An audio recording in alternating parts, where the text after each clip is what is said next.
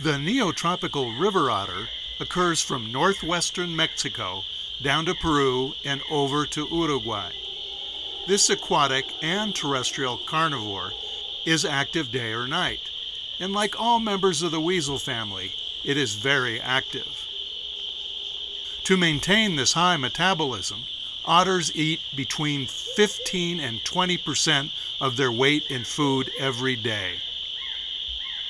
Its northern neighbor, the common river otter of streams and lakes of North America, is very similar, but the sea otter is of a different genus that lives along the coast from California to Alaska. Unlike most marine mammals, sea otters have no blubber to keep them warm, but they do have the thickest fur of any animal. Fur that has 600,000 to 1 million hair follicles per square inch. In South America, the endangered giant river otter is much bigger and travels in large family groups.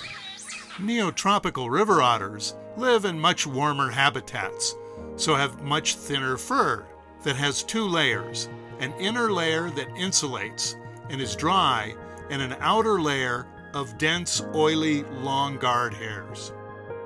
River otters live in lakes, streams, and rivers that are unpolluted and free of development along the banks. They can live in small and large rivers and are constantly moving through the watershed in search of food. River otters forage underwater and grab fish, shrimp, crabs, mollusks, frogs, and even birds. Shrimp are favorites. Of course they are.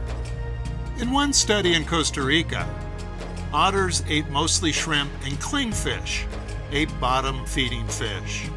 Since they need to eat so much, they travel long distances, so home ranges vary from 7 to 80 kilometers of river length. If they find a particularly rich food source, like a pond full of fish, they tend to stick around and eat most of them. Neotropical river otters make shelters and dens in cavities along the riverbanks.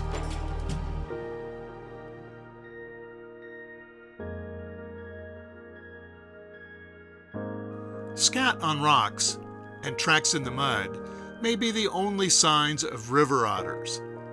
They are shy and are very well aware that humans are the enemy.